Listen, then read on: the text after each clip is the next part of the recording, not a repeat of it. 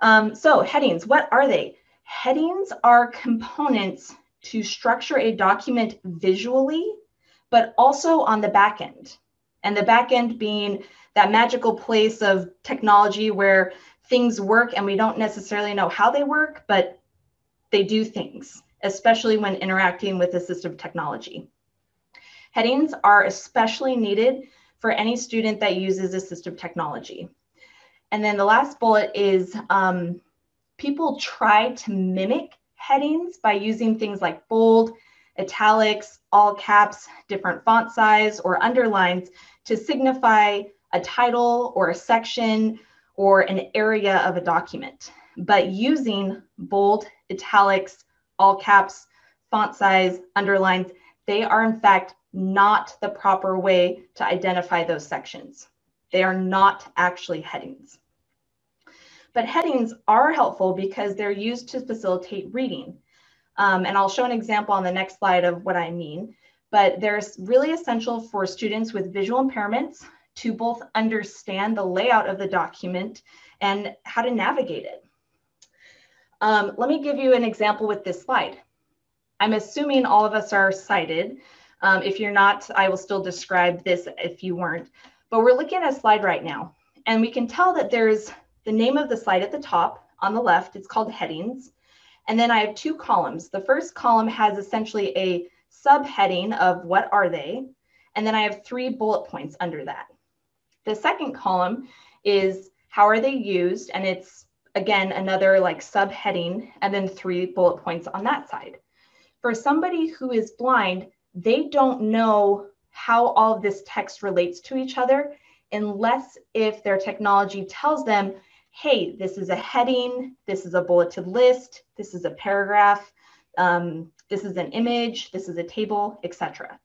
We sighted people take for granted that we just get the structure of something because our eyes communicate very quickly to our brain, oh, there's 2 columns, this is the main topic, these are the 3 bullet points that she's going to cover. Okay, great. We can do that with our eyes, but somebody needs to be able to do that same type of a thing with their technology. So let's give you a more tangible example. The example I'm using, and let me actually for this go to the web version of this. So I'm going to go back. There we go. I'm going to go to the Wikipedia page for dogs. And on this page, we have a main title called dog at the top.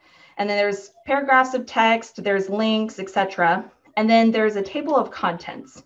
As I scroll past the table of contents, I can see that there's a section called taxonomy, and then some text. And then I can see a section called origin, and then some text, biology.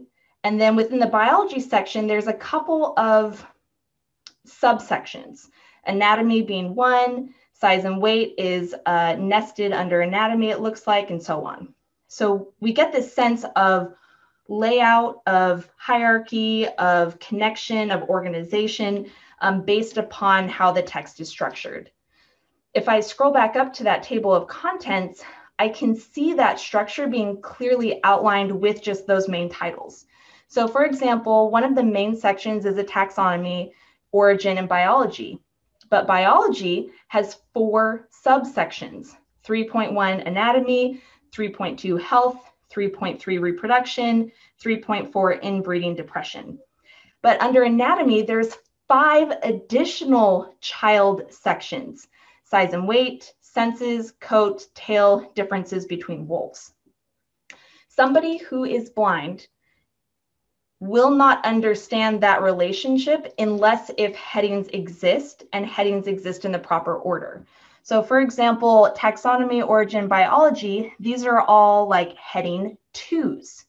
And then a heading 3 is anatomy because the heading 3 is a subpoint of the previous heading 2.